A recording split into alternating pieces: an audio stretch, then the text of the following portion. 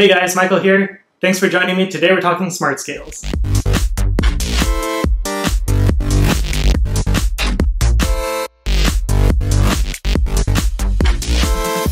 Today's review is a Fitbit Aria 2. It's very futuristic looking, it's black, it's got a little bubble for its LED screen on it, and it just has a nice feel and look to it. Fitbit says this scale can last for up to a year on its battery, and I found that that's probably the case. I bought mine back in March, I've been using it ever since. It is now July, and the app still says I'm at 100% battery, which I don't know how that's possible, but it says I'm at 100%, so it seems like it'll easily last through the year. It has options for multiple users. You can have up to 8 users per scale, but you can also have guests come on and use it. It just won't save data to their profile in the application.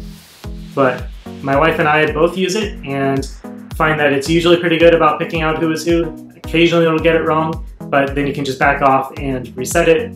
So it allows up to 8 users, which is great. And if you have more than that you want to use, then it has a guest feature so they can see what they weighed, but it won't save it to their application. The Fitbit app has all sorts of options for this. You can choose a different icon. So I'm a dog and my wife's a butterfly, and that's just kind of a fun thing to show what user is getting weighed. And you can select if you need to change up what weight applies to who. The scale connects both to your Wi-Fi and can be Bluetooth to your phone, so that is how it syncs with the Fitbit app.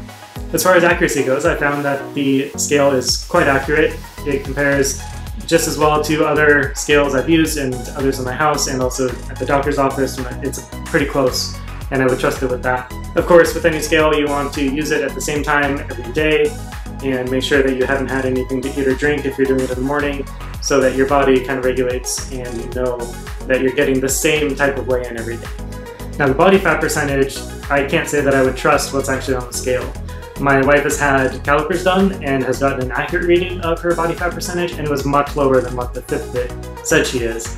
So we switched her to lean mode. So lean mode is a special setting you can do in the app, and it's meant for people with very low body fat percentage. And she's no professional athlete, she's in relatively good shape, but just found that the lean mode is closer to what she actually measured at the gym when they were using calipers and getting a real accurate reading for her. So the reason you can't trust the scale for body fat percentage is it's using a method called Bioelectrical impedance analysis. And this is just a way for it to send an electric pulse that's very safe up through your body and try to work out your body fat percentage from how that electrical pulse goes throughout your body.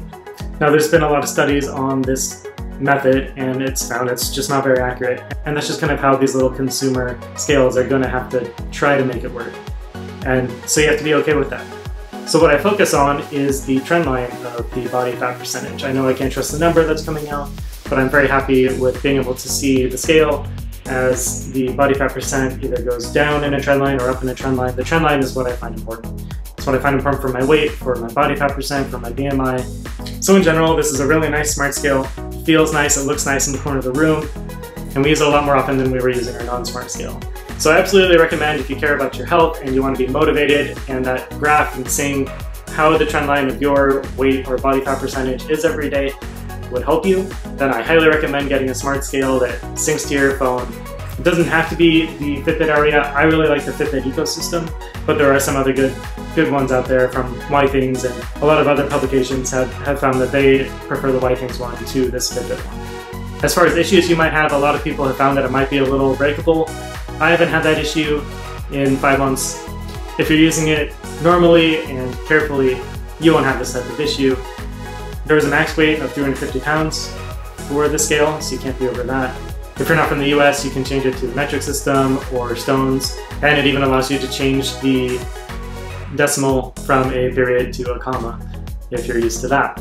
So as you can see from my trend line, it has actually improved my health a lot, because that trend line goes from a weight that is far too much for me down to something that is much more reasonable. I'm very happy with the motivation I've gotten from the Fitbit Aria, and I highly recommend you get a smart scale.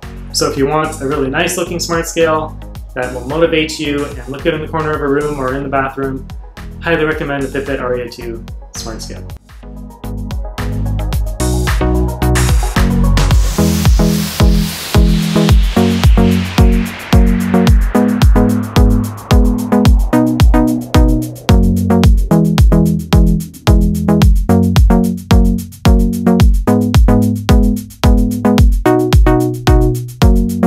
And that's what we have for today. If you enjoyed this video, please like and subscribe, smash that like button, and I will see you next time.